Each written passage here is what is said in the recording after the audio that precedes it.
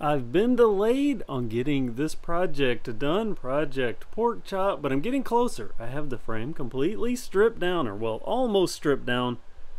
I'm down to this, the bottom bracket. And before I even get to that, let me tell you about the delay. You know, there's not been many new analog bikes, non-e-bikes that have been coming out big box wise. This Pork Chop, I mean, this Durham, this is an older frame, even though it's new to the channel. It's an older frame. It's been out for, I know, at least a year. At least I'm pretty sure it has. They make it in 24, 26, and 29. This is the 26. But let me tell you, there is e-bikes. That's mostly all that's coming out. So I've been seeing so many, and I have a lot in the queue.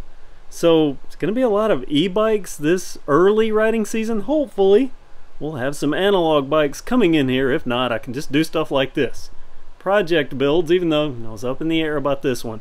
But this bottom bracket, I'm actually going to have to take this down to the local bike shop because oddly enough, I don't like this old cheap cup and cone bottom bracket style. And oddly enough, I don't have the notch tool that removes these. And I tried the old chisel and hammer method, and as you can see, I'm just kind of eating away at this. Used a good heavyweight hammer, so waiting on the bike shop to open, which is in the next few minutes. I'm going to run this down, let them just pull this out. However, I want to mention something.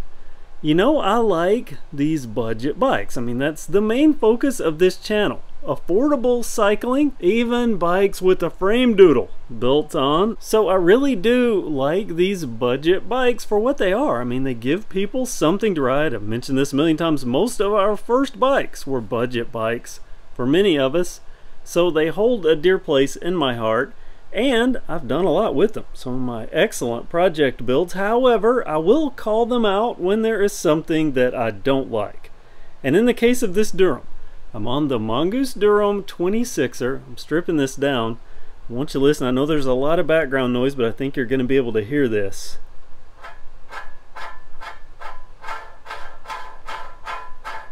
Can you hear that?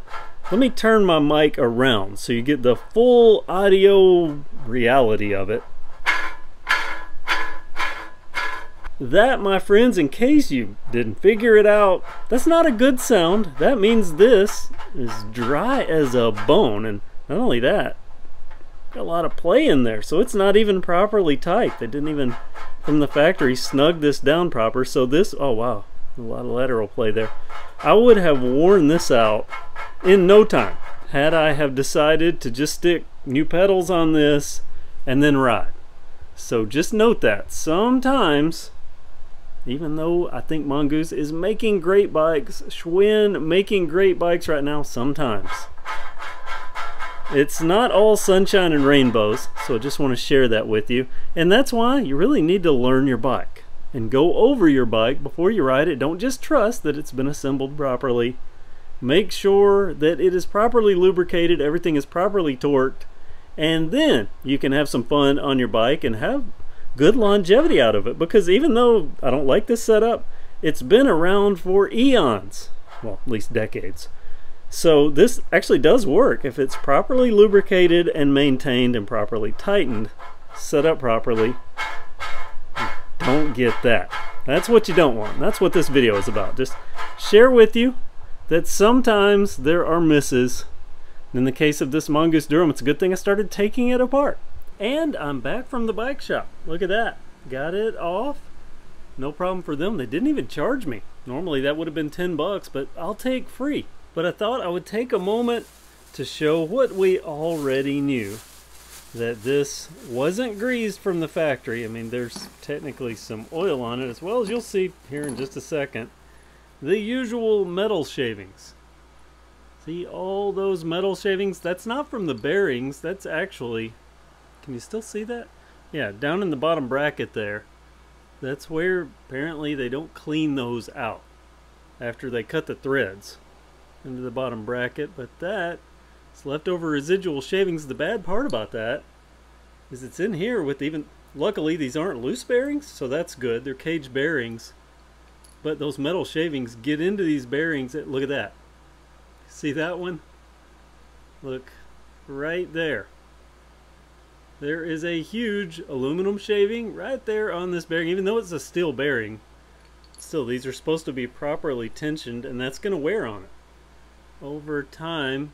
But they're technically, this isn't dry, only on the technical sense, in the technical sense. But it's like there's just a light coating of oil. It's not any actual grease. Probably just the oil from whatever 50-gallon drum or whatever they have these bearings in when they pull them out to put all this together. So in essence, dry, which it should not be. These should have a nice coating of grease. This should be very well greased. While I had this at the bike shop, I had them weigh the frame. So just take a guess what this aluminum frame on the Mongoose Durham 26 weighs.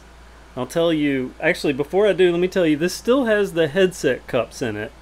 They took the seat post off. It still has a seat post clamp. It still had the brake caliper mount for the rear and the kickstand, but that's roughly about half a pound.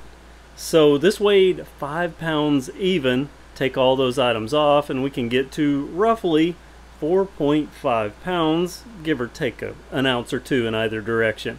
So 4.5 pounds on this small aluminum frame, a little more than I would like, but that's what it weighs. So if you guessed 4.5, you would have guessed correctly. And because inquiring minds will want to know, I'm going to add this bottom bracket measurement. It's actually 68 millimeters. I'm trying to reach around the camera, doing the best I can. But 68 millimeters, what about the rear spacing? 135 dead on. Usually they're a 0.1 or a 0.2 off, but this one right on, 135. And there you go, bone dry on the bottom bracket, other than just a little coating of oil, which again we already knew, going by the sound from earlier. But I hope this video helped you out. If it did, give it a thumbs up. And also, if you haven't already, I hope that you subscribe to this channel. Lots of good content, lots of e-bike stuff coming, and more project builds, and so on. Thanks for watching KevCentral, and have a great day.